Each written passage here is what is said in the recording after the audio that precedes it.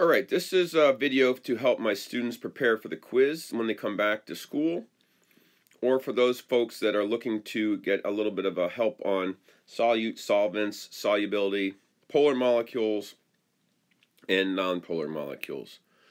So that's what the quiz will be on tomorrow. So let's quickly divide this up into small sections to get a quick review on it. So the first thing we're going to review is the definitions of solute, solvent, and solubility. So the first thing is, let's talk about solubility. Solubility is the measure of how well one substance dissolves in another. Basically, this is a relative scale, and it's also very dependent on the system that you're looking at. For example, salt dissolving in water is fairly high solubility because we can get a lot of salt to dissolve in water.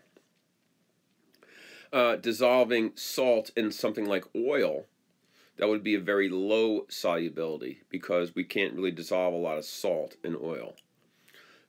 So we basically have to define the system that we're looking at to determine what the solubility of the constituents are together.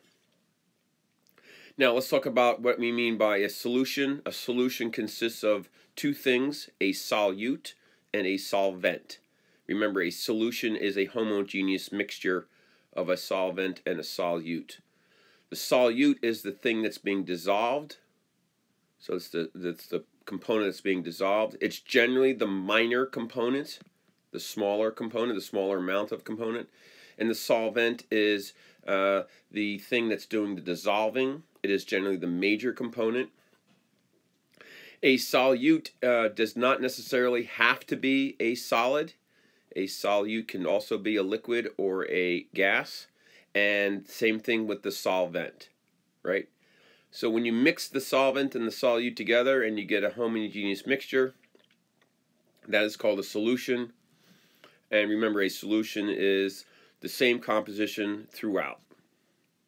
Okay, so let's quickly look at a couple examples here. So remember, the solute is the substance that gets dissolved. So that's this material here, my spoon. I'm going to pour that into here and mix it up.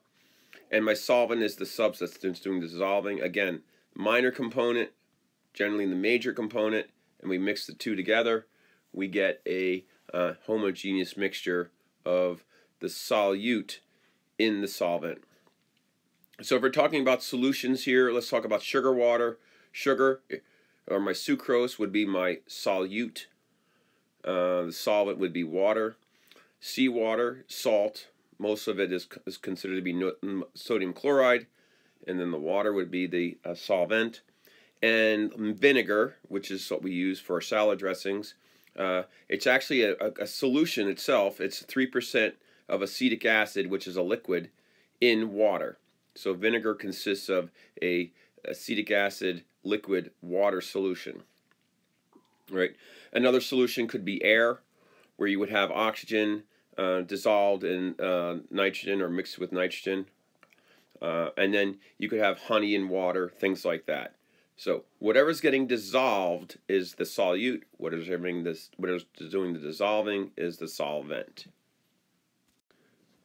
So now we're going to switch gears a little bit and look at how do we classify materials based on bonding characteristics. Now we already did a little bit of a test on this, but this is quickly review because this is going to become important when we talk about solubility.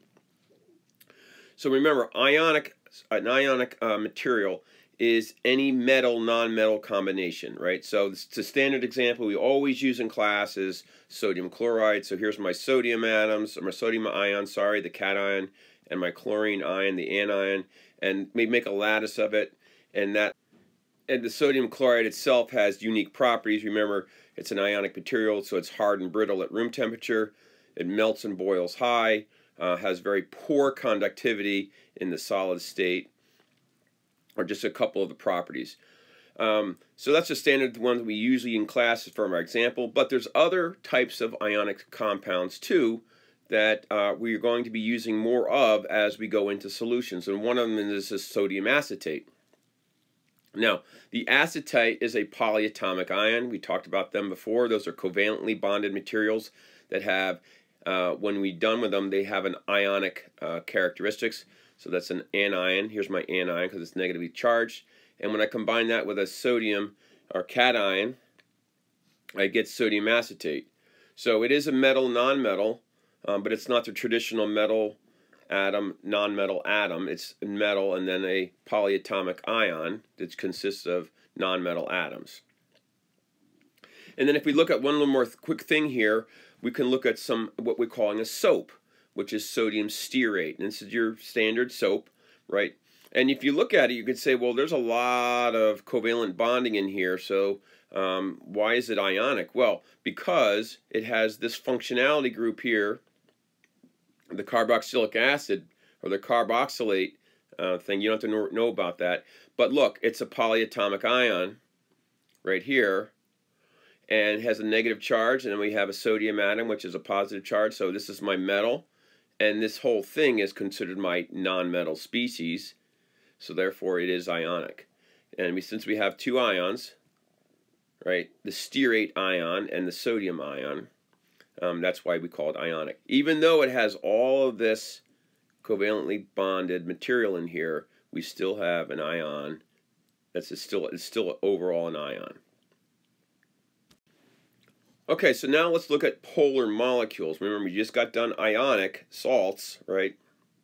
A polar molecule is going to be a molecule that has covalent bonds only, and these covalent bonds are going to have different properties for each bond, which is going to result in a electron shift or a dipole in the molecule itself.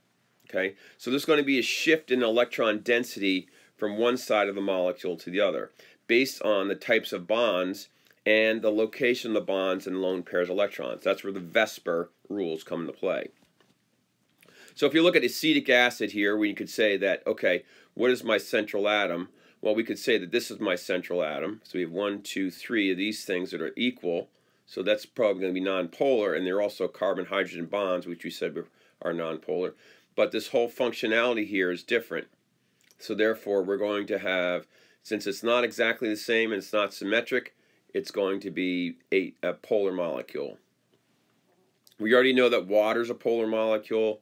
We've done it several times because my central atom is not different, has different things on it than the other things bonded. So we have 4 things attached to my central atom, 2 lone pair, and then 2 hydrogen atoms. And since they're not all the same, they are going to be, it's going to be a polar molecule. And we do know that water is very polar, and we also can draw the dipoles on it, right? Because this is my sigma plus. This means that the H is slightly more positive than the oxygen, which is slightly more negative because of the electron shift. And you could say the same thing on this side. Remember, the electrons are getting pulled into the oxygen. So the oxygen is going to actually be more negative compared to the hydrogen, as far as they're not sharing the electrons equally in this bond. The electrons are more on the side of the oxygen. Therefore, this is going to be slightly more positive. This is going to be slightly more negative. And again, this table sugar is the same thing. Look at all the OH bonds, right? Just like this. These are all polar bonds, and there's many of them on here. So that's another polar molecule.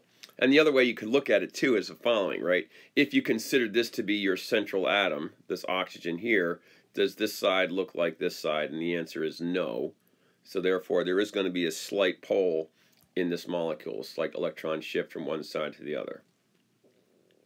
So again, a polar molecule, all covalently bonded, but it's going to be asymmetric, and it's going to have asymmetric as in shape and bonds. And if you get in doubt, you can always use the VSEPR rules to help you understand whether or not the molecule is going to be polar or not.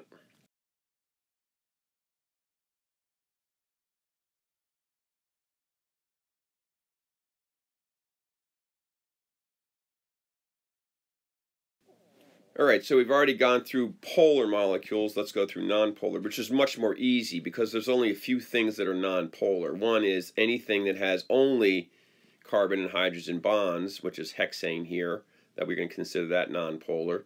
And then the other thing is, if we look at our molecule and it has symmetry around the central atom, in other words, everything that's bonded to the central atom is exactly the same, no matter what the bonds are, then it's going to be nonpolar. So for example here's my central atom carbon. Is this side here exactly the same as this side? And you would say yes. There's no central atom, there's no lone pairs on the carbon. So if I put a mirror down right here, this would look exactly like this. If I put my mirror right down the middle here, this side would look like this. And if I did it, you know, this way through the paper, it would look exactly the same thing too. So it basically is this side, is everything bonded to the central atom exactly the same? There's only two things bonded to the central atom, this, and they are exactly the same. Remember, all my diatomic elements here are always going to be nonpolar. So carbon, hydrogen only in the bonds, nonpolar.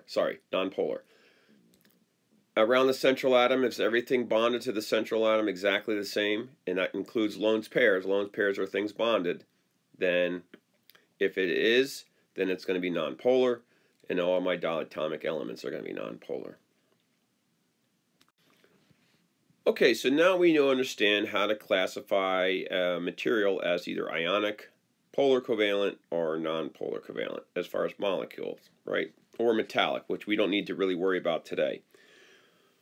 But the question then arises is, okay, so what happens if I have a mixture of material in there? I have a lot of non-polar parts of the molecule, but I have a little bit of the polar part of the molecule. Is it polar or not? Well, the answer is twofold.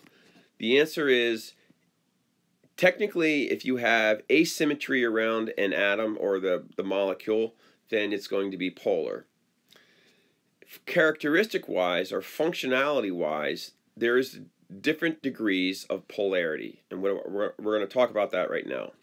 So every one of these molecules is polar by technical definition, because we have, if you look at about any of the central atom, let's say this is my central atom right here, this side does not look like this side. This is my central atom here, this side does not look like this side. This is my central atom here, this side does not look like this side, right? And I can choose any central atom you want. You could choose this one, and the same thing, right? If I choose this, does this side look like this side? No.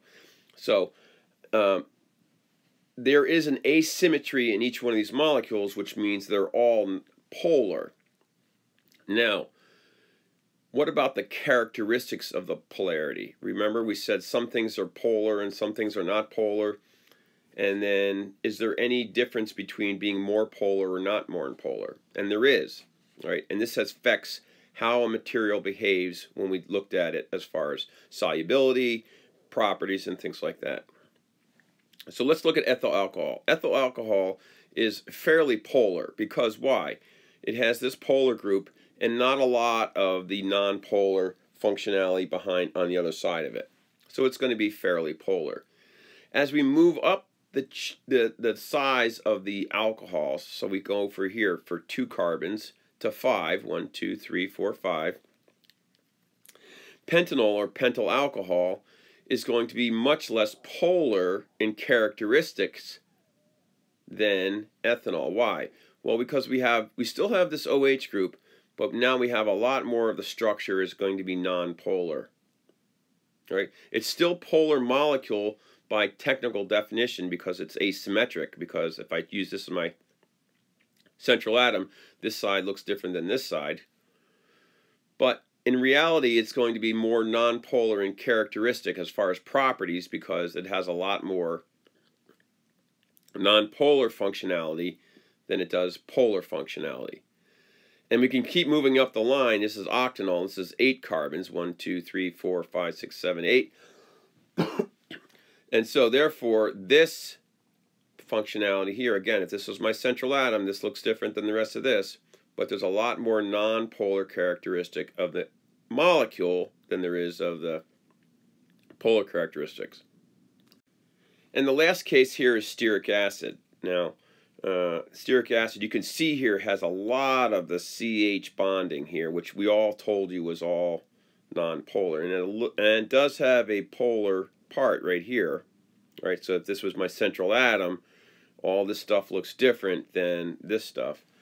But there's so much of this nonpolar characteristic of this molecule that in reality it's very, very nonpolar in characteristics as far as property-wise. It's still a polar molecule by definition, but it's very nonpolar characteristic-wise as far as properties.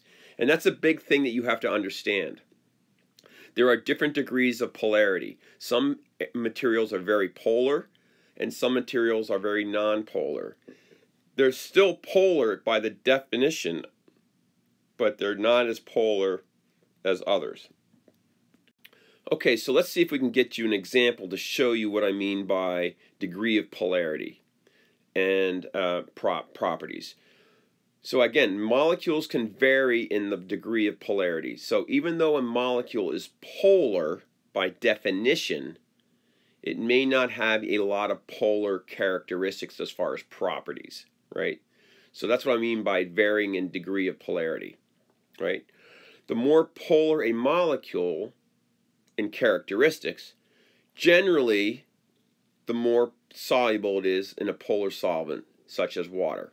So let's see if we get an example here. Methanol is a simple molecule. It has 1 carbon, 3 hydrogens, and this hydroxyl group, right? It's extremely soluble in water. It's 100% soluble in water. We're going to move up the molecular weight of alcohols to get to butanol. Butanol has 4 carbons in the backbone as opposed to 1 for methanol. 1, 2, 3, 4. It still has this OH functionality. It is less polar in characteristics than methanol. It's still a polar molecule by definition, but now we're only slightly soluble in water. And then if we move up to the octanol, which is 8 carbons, 1, 2, 3, 4, 5, 6, 7, 8, we still have that OH group.